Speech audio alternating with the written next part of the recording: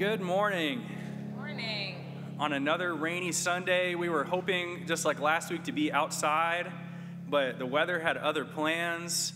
So thank you for being flexible, and thank God it is not 100 degrees in here. It feels nice. But let's prepare ourselves for worship this morning. Welcome to the First Church in Sterling, where we are gathered in the Spirit of Jesus, committed to creating heaven on earth. Welcome to all who need a church home, and to all who call this church home already. Welcome to people from all towns and cities, states and countries. Welcome to all who want to follow Christ, those who have doubts, those who do not believe. In other words, welcome to believers, questioners, and questioning believers. Welcome to people of all ages, races, nationalities, abilities, sexualities, and gender expressions. Welcome to single, partnered, and married people. Welcome to children and babies and toddlers. Welcome to everyone. We welcome you to come as you are to meet this God who challenges us to be more than we think that we can be. We welcome you if you are not perfect, because surely neither are any of us. We know that the church at times has rejected difference and has denied God's promise for itself and others, which is why we say without reservation, we welcome you because God welcomes you as a beloved child. We're especially delighted to see you here if this is your first time with us, either in person or online. And we'd like to know more about you. So on the way out this morning, I hope that you'll introduce yourself if we haven't met. You can look on our website and join our newsletter, our mailing list, and you can keep up to date with all the events that are going on in the church by liking us on Facebook. Just to keep an eye out in your announcements, we are preparing as a church staff for all of the upcoming programming in the fall, the return of Christian education, the return of fun events like pub theology and other just fun community events. We'll be having Bible studies and book group and painting with Charlie and all those other exciting things. So just be sure and keep an eye on our church website's event page or on Facebook to make sure that you know when those events are starting up again. But now if you'll please join me in the affirmation of faith as it is printed in your bulletin as we prepare for worship. In the love of truth and the Spirit of Jesus, we unite for the worship of God in the service of humankind.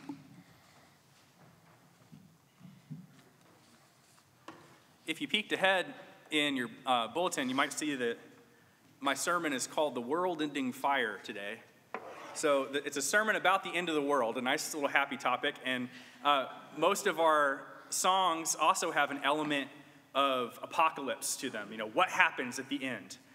So this is a song that I wrote using the chorus of another song, a band called Page France. And this is a paperless singing song, okay? So I'll sing a line at one point, and you'll repeat it right back to me, okay? I'll signal that I'm singing if I kind of lean back like this, and then when it's your turn, I'm going to lean forward, and you sing what I just sang, okay? And the chorus is as simple as can be. It's just, we will become. We will become. Good job. A happy ending. A happy ending. You already learned the song. All right, here we go.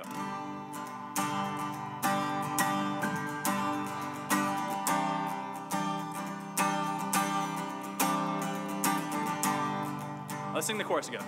We will become a happy ending. Sing that with me.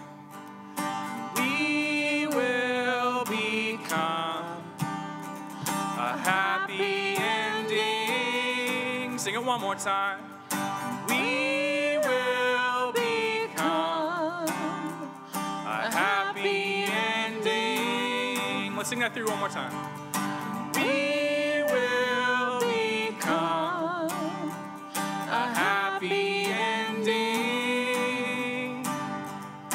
We will become a happy ending.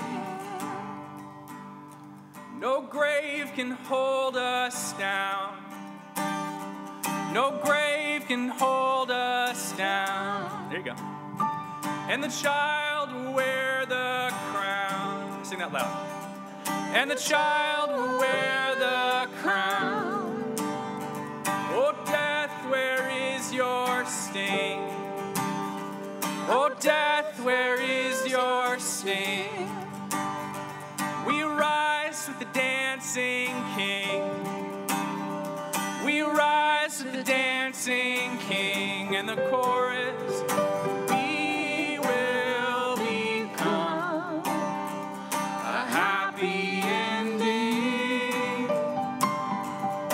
We will become a happy ending. And sing it last time. We will become a happy ending.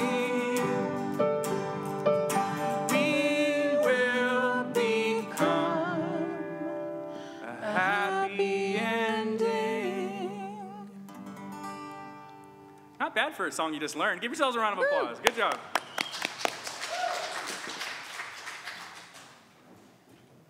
Now, I'll invite you to rise either in body or in spirit as we sing this ancient, good song, Do Lord, Remember Me.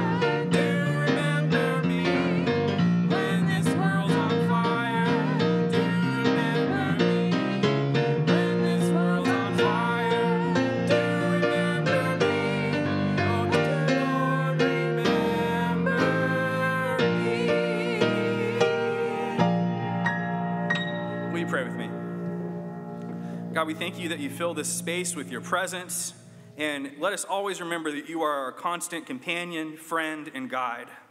Lord, when it feels like the world is on fire, help us to remember the great potential that you endow us with. Help us remember the great power that you protect us with. And Lord, we ask that you remember us even in our times of trouble. We ask all these things as Jesus taught us to pray. Our Father, who art in heaven, hallowed be thy name. Thy kingdom come. Thy will be done, on earth as it is in heaven. Give us this day our daily bread, and forgive us our trespasses, as we forgive those who trespass against us. And lead us not into temptation, but deliver us from evil. For thine is the kingdom, and the power, and the glory forever. Amen. Amen. And now, beloved, may the peace of Christ be always with you. Please share signs of peace with your neighbors.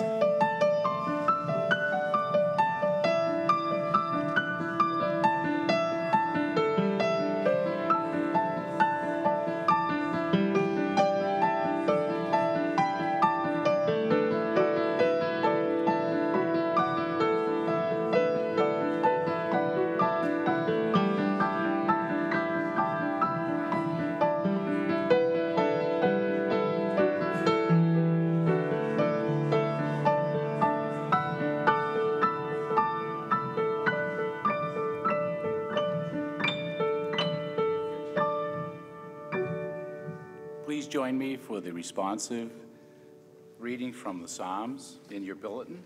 Grab mine. Okay. Fools say in their hearts, there is no God. They are corrupt.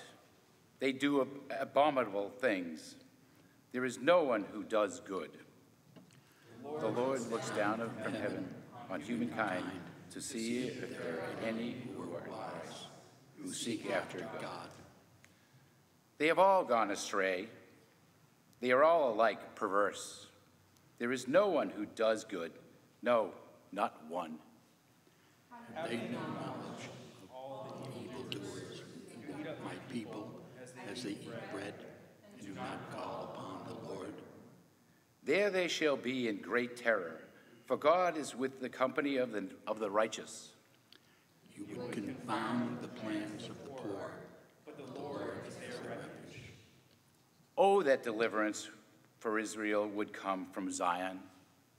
When the Lord restores the fortune of his people, Jacob will rejoice, Israel will be glad.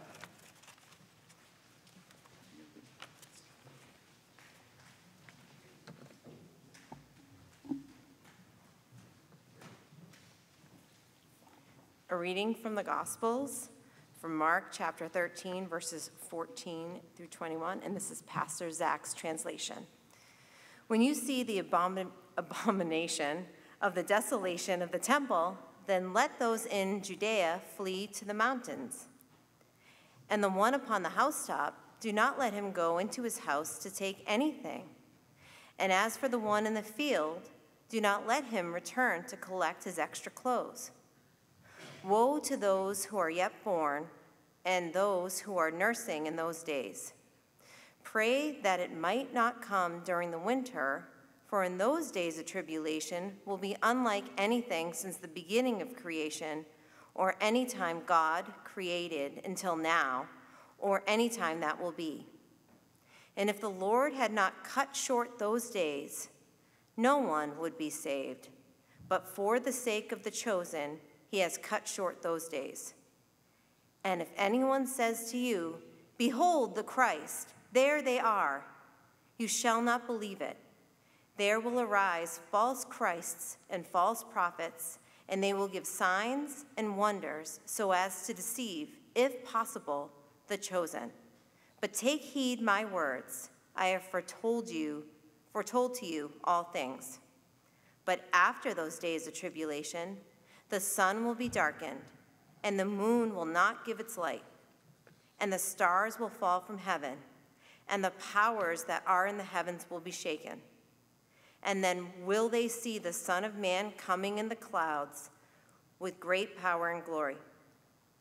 And then he will send the angels and will gather his chosen from the four winds and the ends of earth and heaven. Let the church hear what the Spirit is saying. Still speaking.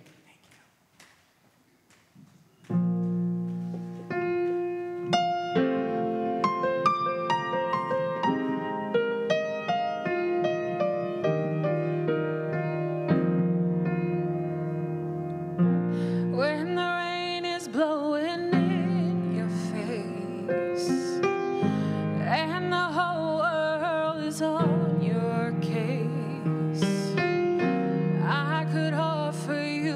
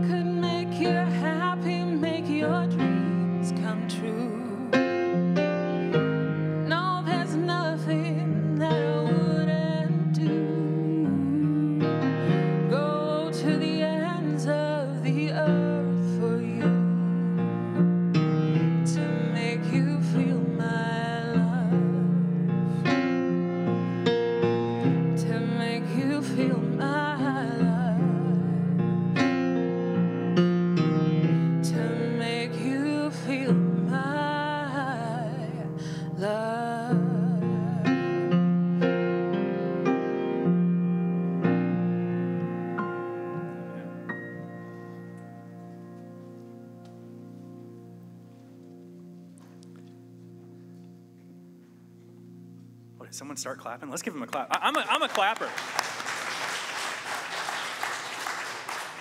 I always grew up in country churches in Texas, and we always clapped after music. And when I moved to New England, I was shocked at the silence that befell after performance music during church.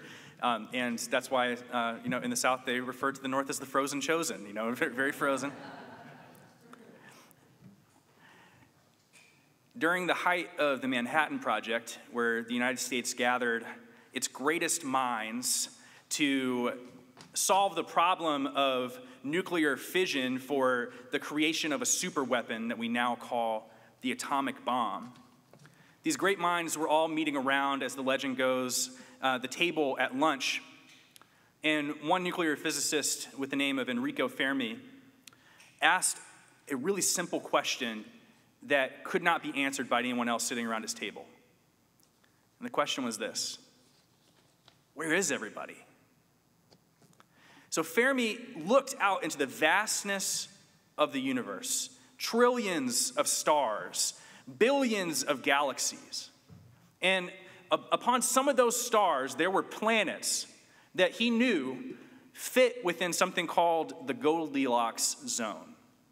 A planet that's far enough away from a sun or a star that it could not be boiling hot, but close enough to the sun that liquid water could exist before it turned to ice.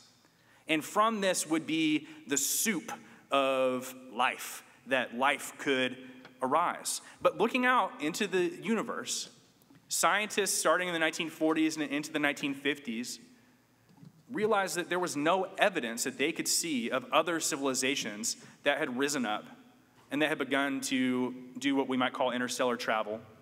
And there were no radio signals emanating from planets that we might expect had life. And so the question rocked the scientific world: where is everybody? There should be trillions of planets that fall into these Goldilocks zones. And we know that the universe, since the Big Bang, is 13 billion years old.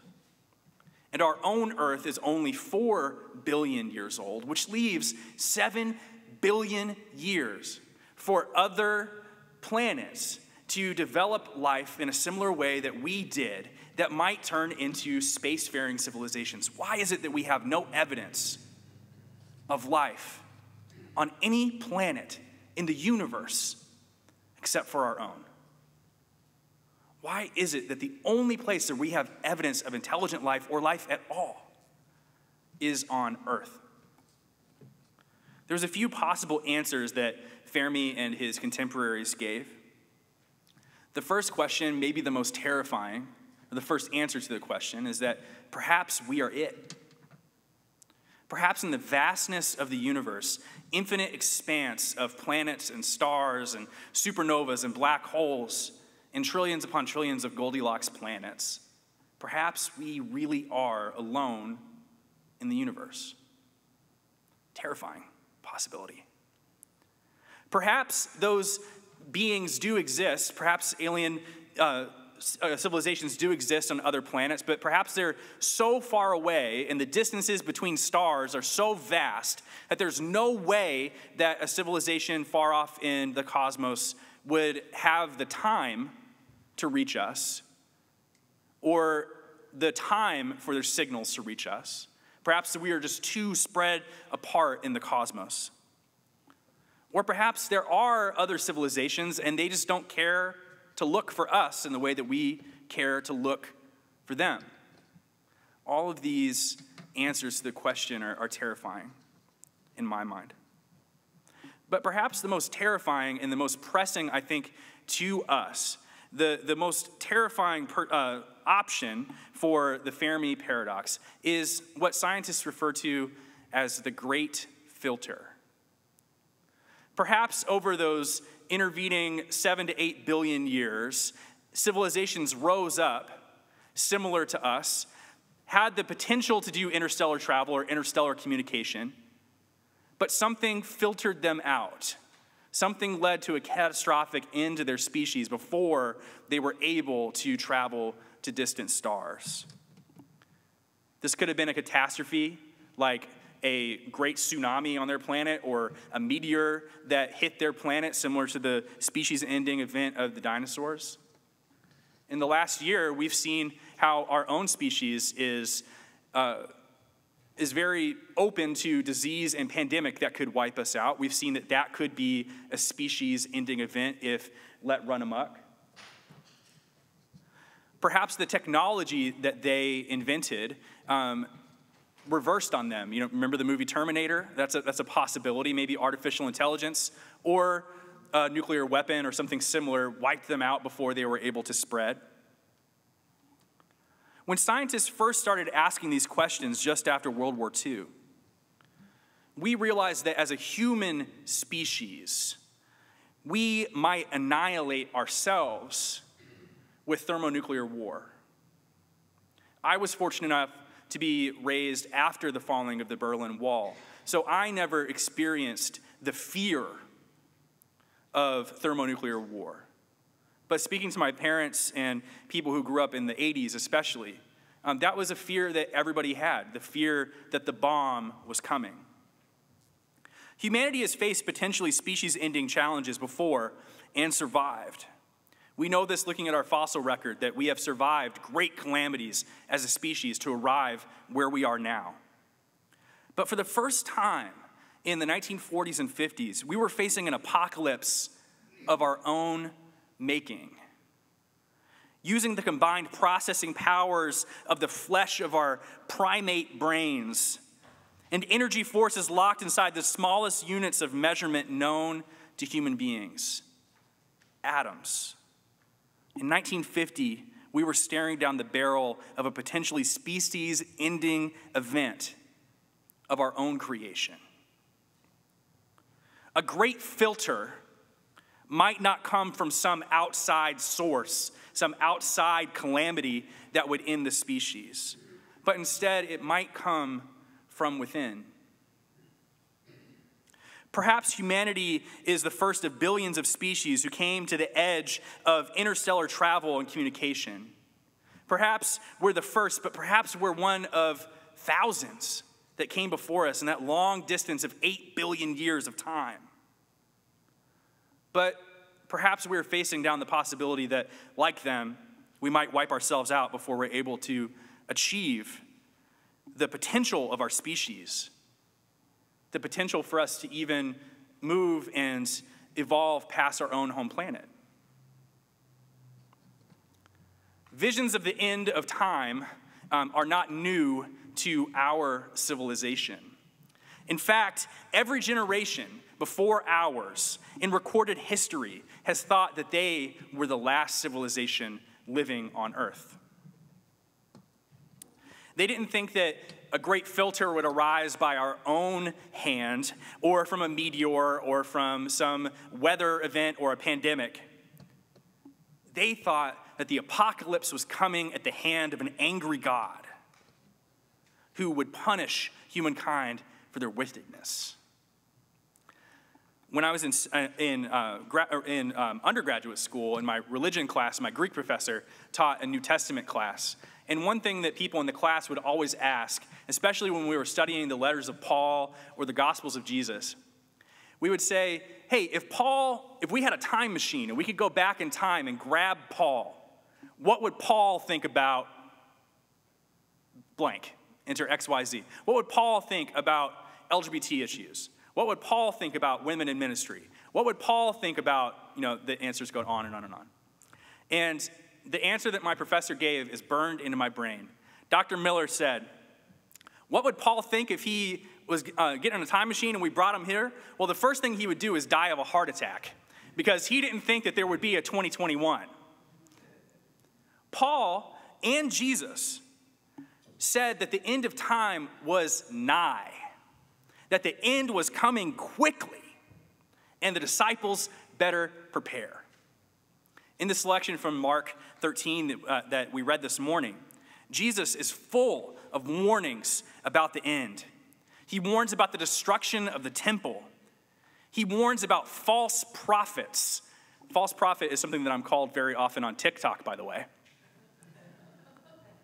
We get a vision of stars falling from the sky, In Jesus' time, people thought that the stars themselves were angels in heaven. This is where we get the image in Revelation of a third of the stars falling from the sky, a third of the angels of heaven joining forces with Satan. You have a vision that Jesus riffs on from Isaiah of the sun going dark and the moon turning red. Jesus himself heavily implies that the end of time will come within the disciples' own lifetimes. In Matthew 16:28, he says to his disciples, "Truly I tell you, some who are standing here will not taste death before they see the Son of Man coming in his kingdom." It was imminent. It was coming soon, and the disciples better prepare. So imagine Paul on his deathbed wondering, why hasn't it happened yet? And that trend continues on generation to generation. 4th century Bishop Martin of Tours wrote, "There is no doubt that the Antichrist has already been born." This is the 4th century, so we've had a few centuries since then.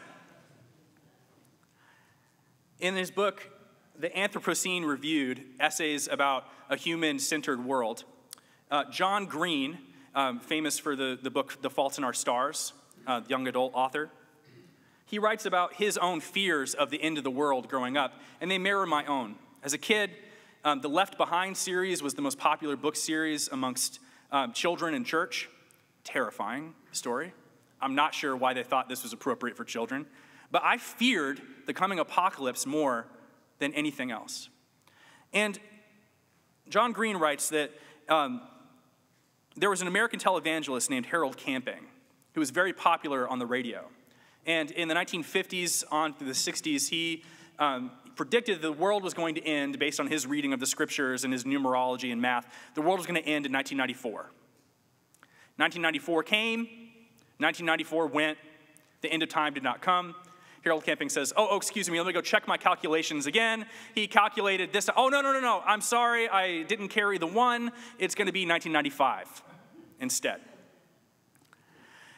1995 came, 1995 went, the end of the world didn't come. Excuse me, let me go check my calculations one more time.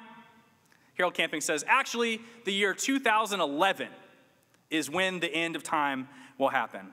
He predicted, saying, 5 months of fire, brimstone, and plagues of earth, with millions of people dying each day, will culminate on October 21st, 2011, with the final destruction of the world. Very specific, October 21st. October 21st, 2011 came, October 21st, 2011 went, the end of the world did not come. And Harold Camping put out a notice saying, "We humbly acknowledge that we were wrong about the timing." John Green writes, "For the record, no individual ever humbly acknowledged anything while referring to themselves as we."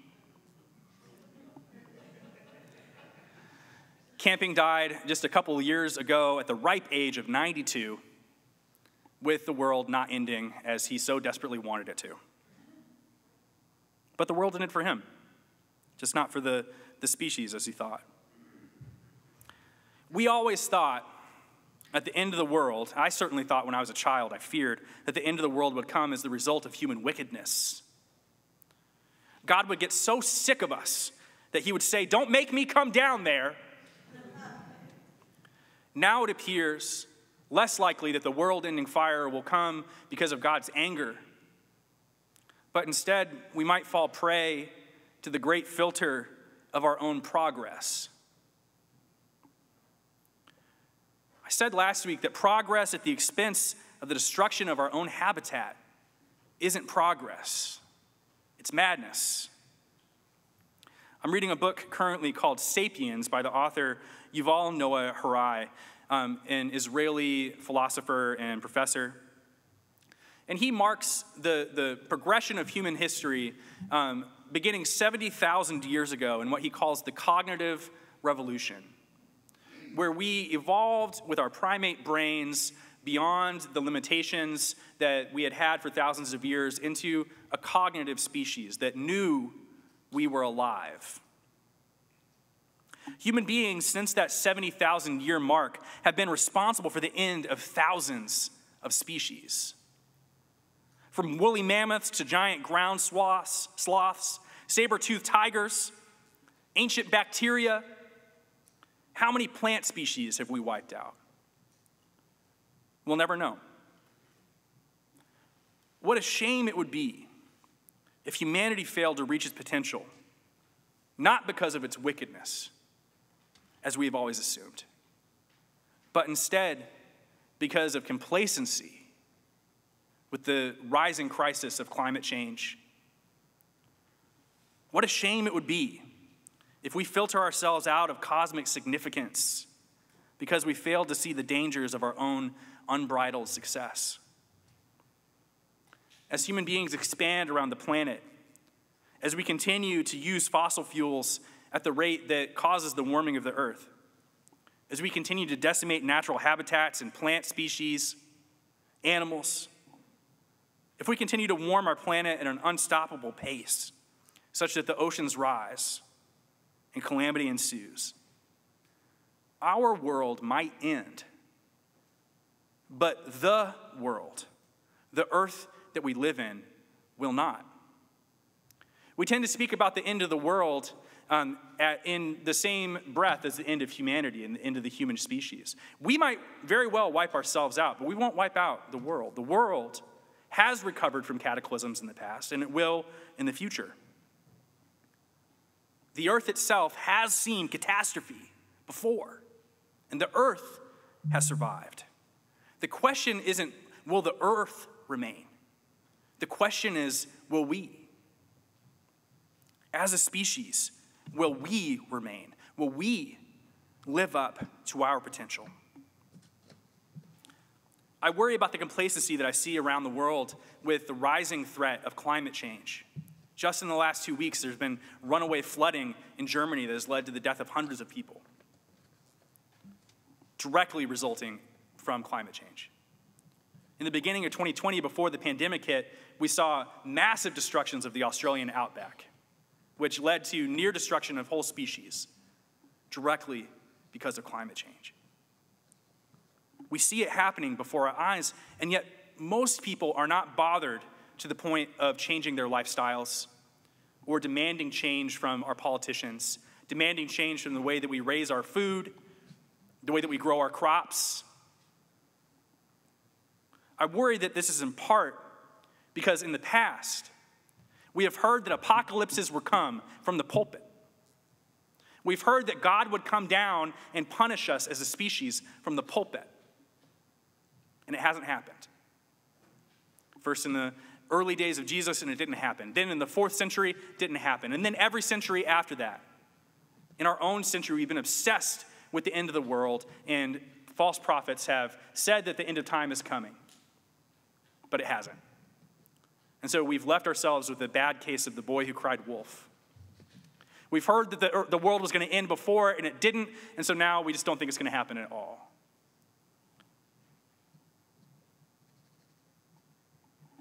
We've been the boy who cried wolf. We've been the species who cried apocalypse. And so now nobody is bothered enough by the calamities that are facing us in the imminent future. I think that in order for our species to survive the great filter potential of climate change, we have to simultaneously realize the incredible magnitude of human potential. We have it in us to become a species beyond our wildest dreams, to continue to evolve, to spread out throughout the stars. But we have to simultaneously recognize the power that we have to end our species in a world-ending fire. Our species and thousands of species with us if we're not careful. This would require that we exercise the better angels of our nature. Because if we don't, in some distant future, some intelligent species on some far-off planet might point their version of a telescope at Earth, our own Goldilocks planet, not too hot, not too cold. They may look and they may see our liquid oceans and our green forests, thousands of years after we have decimated the gift that we were given, that we call creation. They may look at us and say, just like Fermi did to his colleagues, where is everybody? What happened? Why didn't this particular Goldilocks planet produce a civilization? That's a very real possibility. In order for us, I think, to live into our potential, we have to be stewards of the gifts that God has given us. We live on a rock hurtling through space that has the perfect conditions for life to arise. And if we squander that, then we don't need God to come down and end the world in a world-ending fire, because we will have done it for ourselves.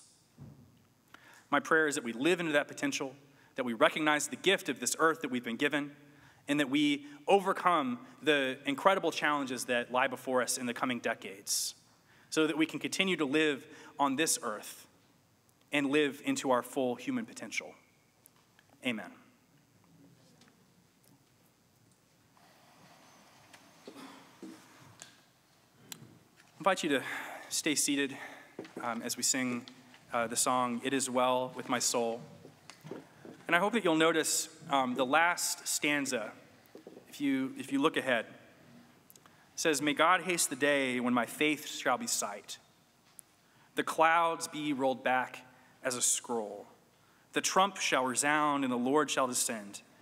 Even so, it is well with my soul." The line in that stanza that always gets me is, "even so." The coming of the Son of Man is presented as this terrible, horrifying thing, not this great, grand thing that we're looking forward to. It's even so. Despite this terrifying occurrence, it will be well with my soul.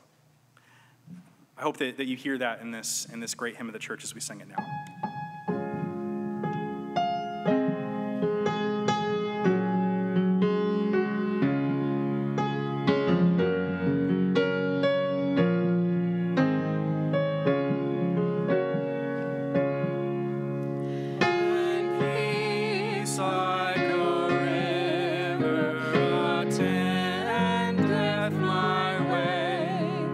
When sorrows like sea bear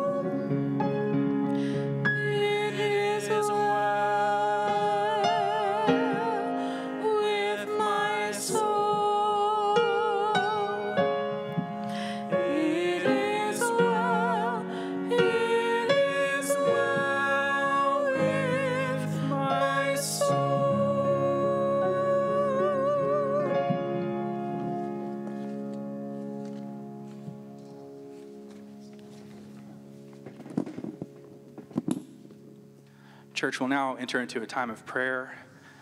If there is a prayer that you would like to share, that we can pray for you or your family, if there's something that's on your heart that you'd like to share, please stand and I'll bring the microphone to you. And we'll hear your prayer, and I'll say, Lord, in your mercy. And together we'll say, Lord, hear our prayer. And if you are watching on Facebook Live at home, if you leave prayer requests in the comments, Pastor Robin and I go back and read those comments and know that we fold those into our prayer life throughout the week, so your prayers will be heard. What prayers would we like to share with God and one another today?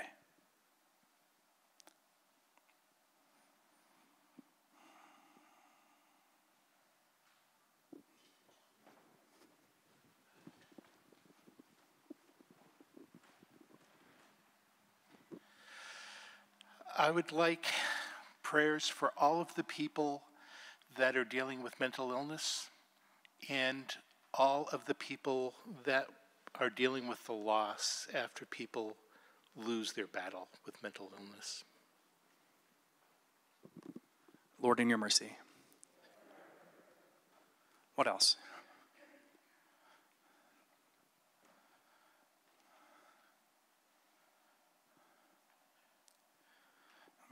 Yes, sir.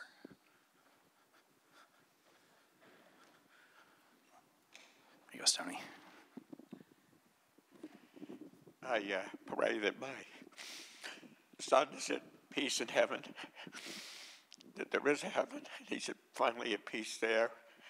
And I pray that any young people who have the thought of suicide can have the strength to stand against it and continue with their lives. They need to understand what they leave behind. It is not just their life, it's the life of their friends, their loved ones, and all they have met and work with. Lord, in your mercy.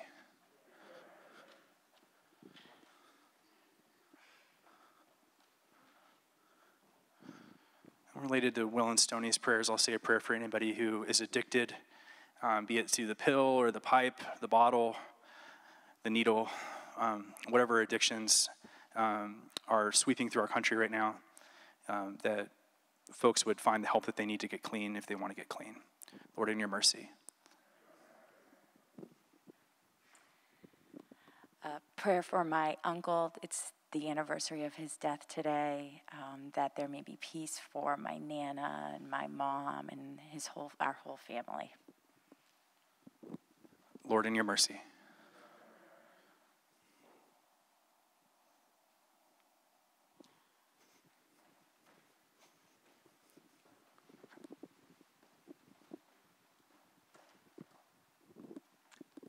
I'd like to offer a prayer of safety for all those people who are homeless and displaced, dispossessed, that are traveling to try to find a home somewhere, and that they may be fed and warm this day. Lord, in your mercy.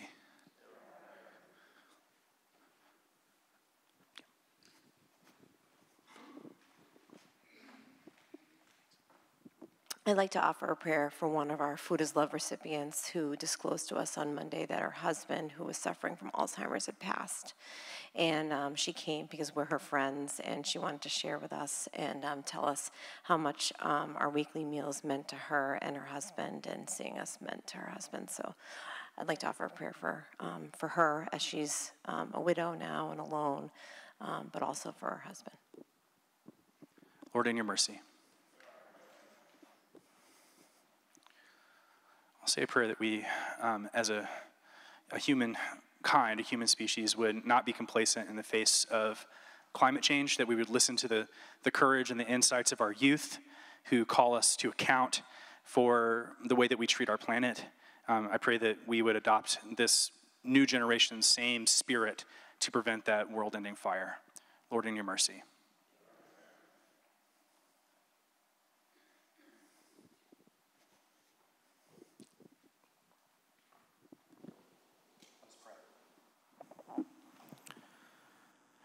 God, we humbly ask that you attend to these prayers, given sincerely. We ask that wherever there is heartbreak, you give consolation. Wherever there's loss, that you give hope. Wherever there's death, you bring life.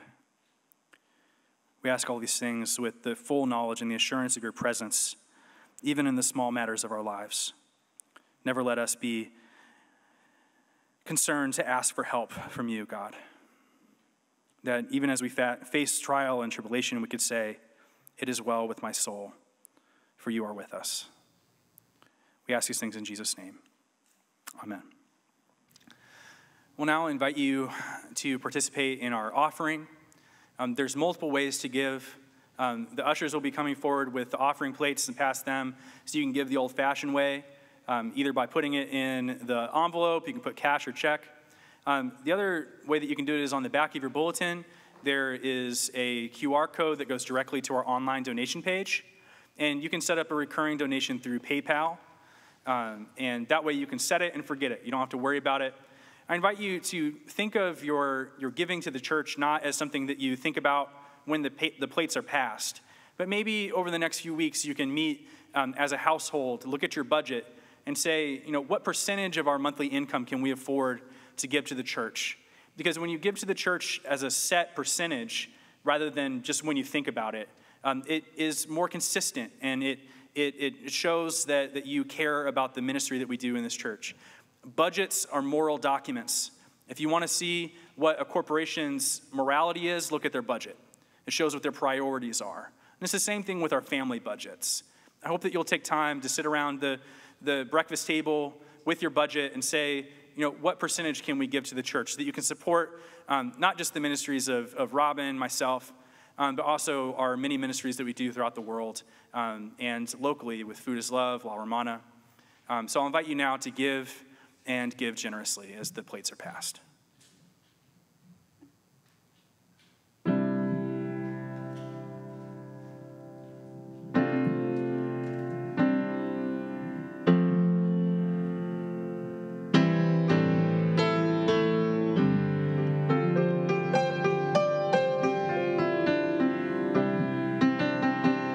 Come out of sadness from wherever you've been. Come broken-hearted, let rescue begin.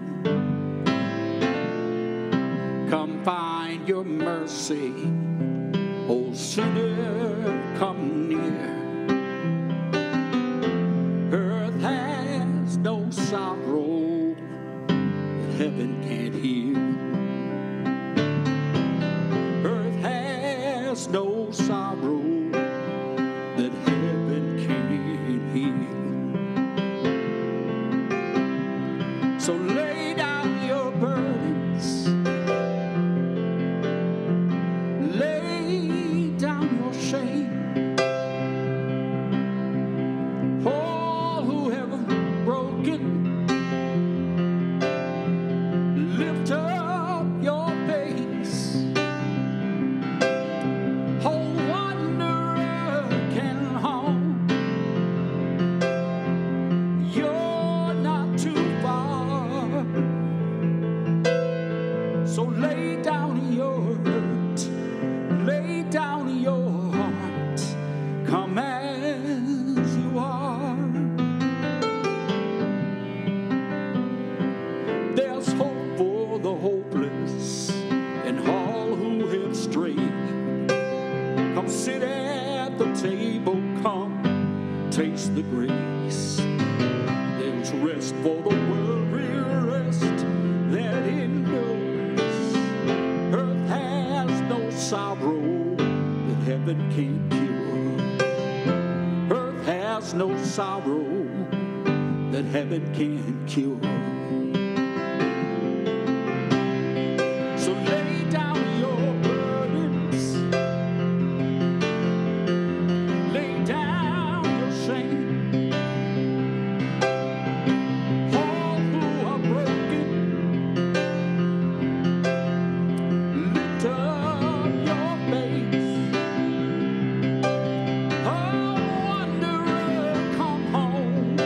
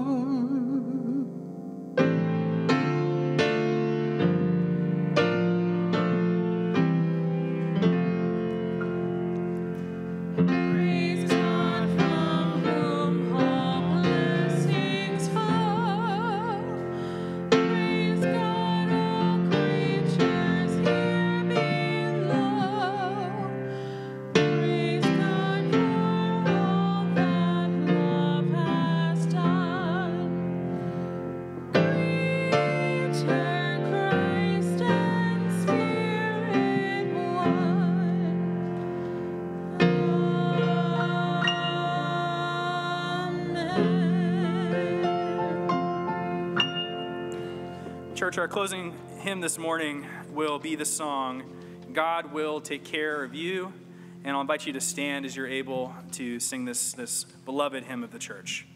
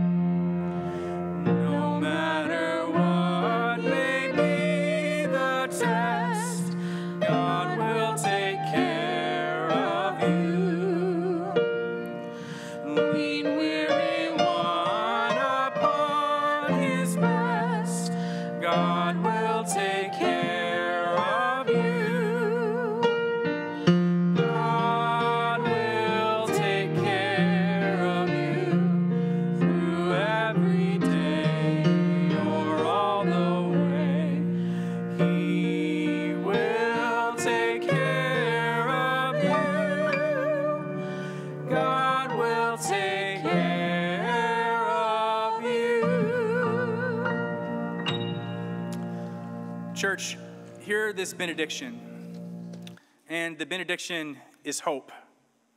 I have hope that humanity is up to the challenge of the calamity that's facing us in the face of climate change.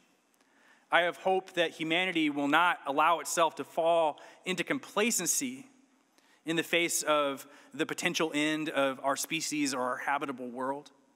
I'd like to share in closing this message of hope at the end of the essay that this sermon was inspired by, and this is by John Green in his book, The Anthropocene Reviewed. Green says, "For most of my life, I believed that we are in the fourth quarter of human history, and perhaps even the last days of it. But lately, I've come to believe that such despair only worsens our already slim chance for long-term survival.